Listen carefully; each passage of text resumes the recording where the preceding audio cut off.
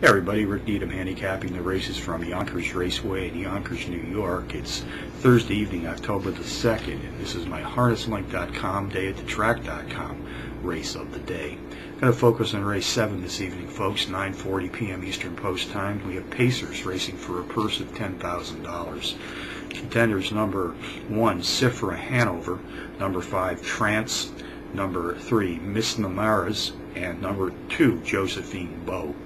Number 1, Cifra Hanover, is both the speed and pace profile leader in this pacing field tonight, has hit the board in power run fashion in 5 straight, including back-to-back power run wins in his second and third races back.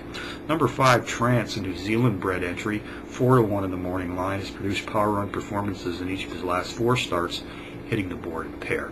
Race 7 summary, number 1, Cifra Hanover, tops my contenders list, which also includes the New Zealand-bred number 5, Trance, number 3, Miss Namaras, and number 2, Josephine Bow, 1-5-3-2 in the 7th, tonight from Yonkers.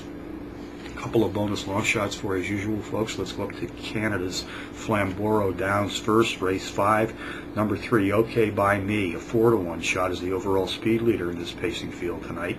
Race at Monticello Raceway in New York State today as well, race 5, a 9-2 shot. Number 4, Bing, also bred in New Zealand, qualifies as a Trackmaster Plus Power Pony, is the speed leader in this pacing field this afternoon. So from Yonkers on a Thursday evening, Rick Needham for the websites of harnesslink.com and dayatthetrack.com, reminding you as always to please bet with your head, not over it.